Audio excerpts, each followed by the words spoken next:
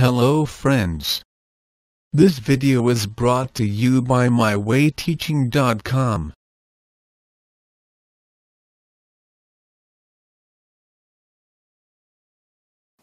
Let us read the question. The following table gives the quantity of petrol and its cost. Plot a graph to show the data. Here we notice that the number of liters of petrol that we buy will change the cost of the petrol. Hence, number of liters of petrol is an independent variable, while cost of the petrol is a dependent variable, as it will vary with the number of liters of petrol. Let us take up another example to explain independent variable and dependent variable. We all know that the amount of electricity bill depends on the quantity of electricity used. We say that the quantity of electricity is an independent variable, while the amount of electricity bill is the dependent variable. Now let us proceed and draw the graph. Let us first prepare the graph. We take a graph paper, draw x-axis and y-axis.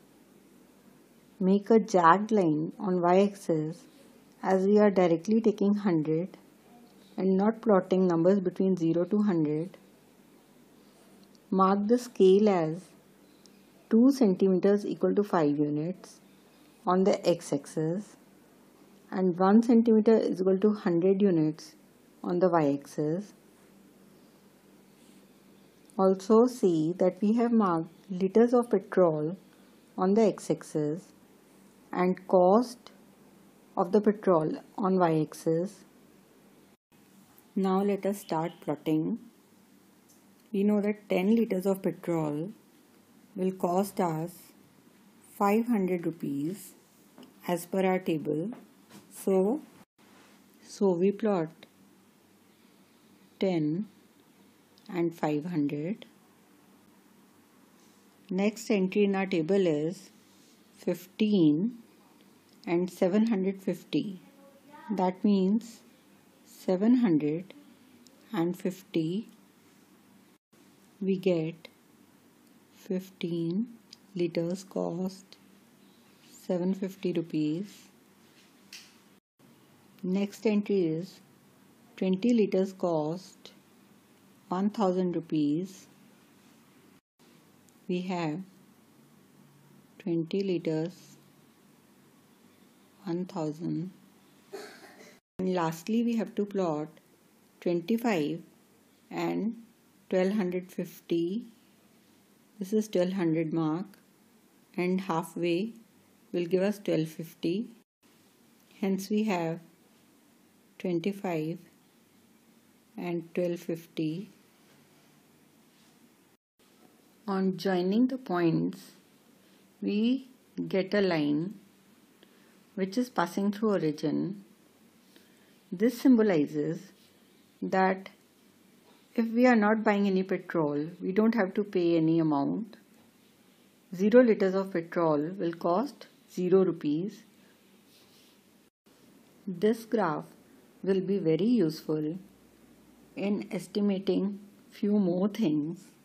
For example, if we need to find the amount we have to pay if we buy 5 liters of petrol, we'll draw a perpendicular from here on the graph line and from here and find that coordinates of this point are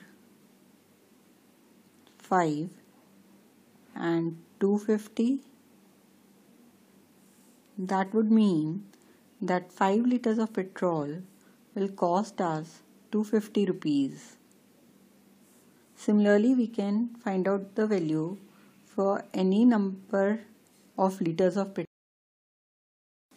Let us read the question on the slide. A bank gives 10% simple interest on deposits by senior citizens. Draw a graph to illustrate the relation between the sum deposited and the simple interest earned. Find from your graph the annual interest obtained for an investment of Rs 250 and the investment one has to make to get an annual simple interest of Rs 70.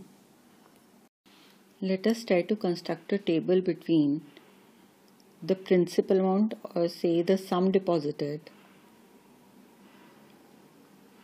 and the interest earned, simple interest, for a year.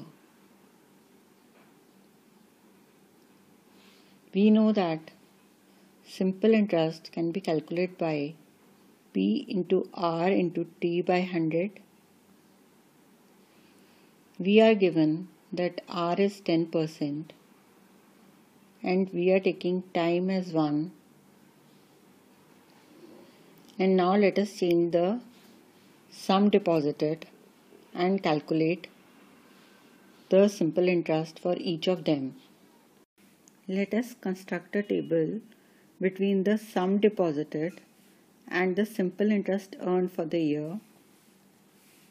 Say if the sum deposited is 100 rupees, then the simple interest earned will be, using the formula, we will get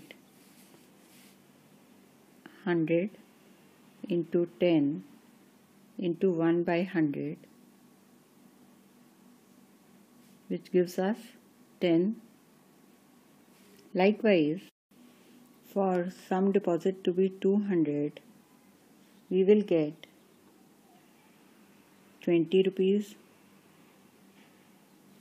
as the simple interest.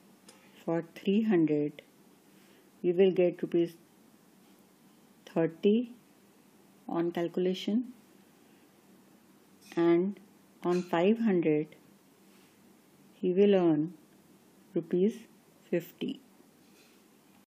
Also, we notice that this is a table between independent variable, that is the sum deposited, and the dependent variable, that is the interest earned, since interest will totally depend on the sum that has been deposited.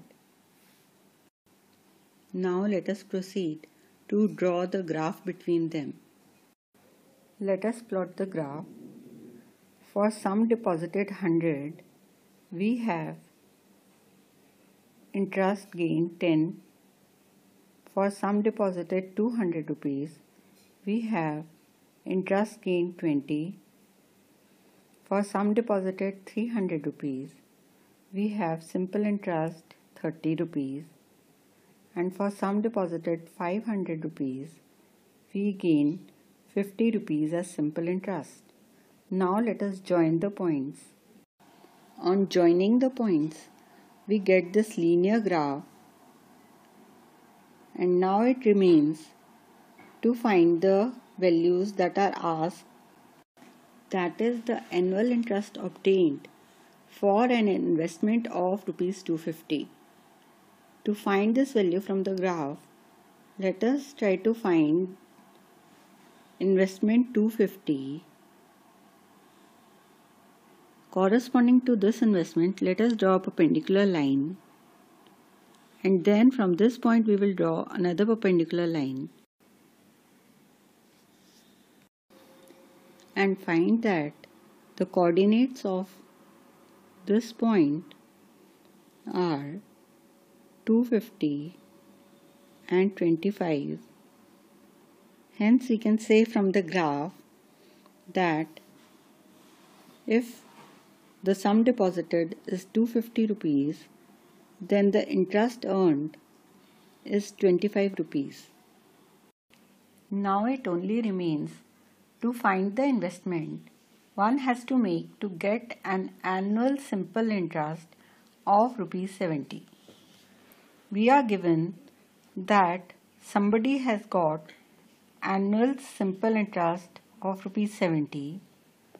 So we will draw a line perpendicular to our graph from the 70 mark, and from that point we will draw a perpendicular on the sum deposit mark and find out how much investment will be required for that.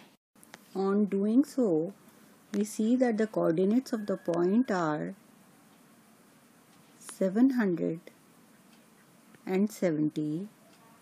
That means to earn interest of ₹70, one has to deposit a sum of ₹700. Hence, we have learned from this example how we can calculate other values from the graph.